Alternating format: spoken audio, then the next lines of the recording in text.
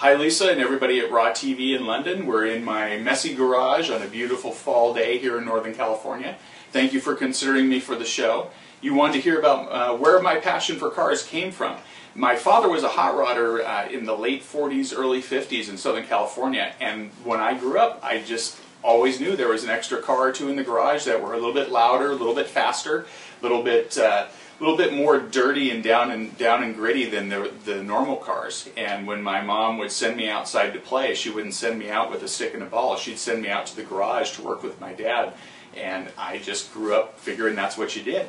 Always had built and restored motorcycles, cars, boats, all kinds of stuff. It was a natural progression to start racing them, and that kind of led me to the career I'm in now, putting on the Bulletproof hot rod shows. Hot rods are just they're kind of cool. I just love them, and it's something that is different than your everyday car. The automobile is just this great rolling artwork. It's this sculpture that you can feel and hear and taste, and it's just an assault on the senses when you do it right.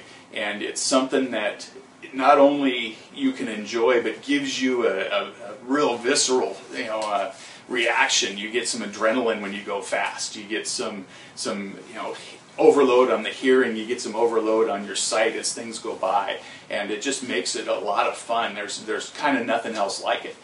You can paint, and when you're done, you hang it on the wall and look at it and go, oh, that's nice. But when you're done building a car, you can take it for a drive, and you can show it off to everybody, and you also get something back from it, a job well done, and you get a lot of excitement from it. So I think that's where my passion for the cars comes from, is it's not just your talent that goes into it. It gives something back to you as well.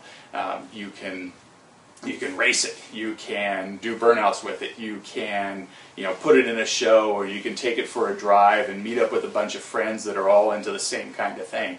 And that's really, really what excites me about it. What keeps my interest in cars is just that I've been doing it for so long, I kind of don't know any better. That's just what I do. That's where my friends are.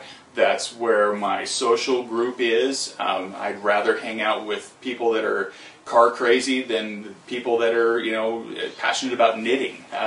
It's just a little more exciting. It's a little more fun to be with those kind of people. That's what I like. And there's so many different aspects. Some people like the technical aspect of it. Some people like the beauty aspect of it and the aesthetic.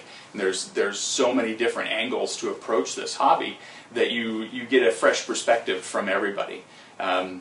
Me personally, I like traditional style hot rods. I like the 50s and 60s style. The modern style hot rods, yeah, they're nice, but they don't really give me that excitement. I mean, it's like somebody just slapped some wheels on it and painted some wacky color. To me, that looks like hell. I really like something that's got classic lines, something that, it can be over the top. Ed Roth made some great cars, but it had classic lines. It had a distinct sense of style.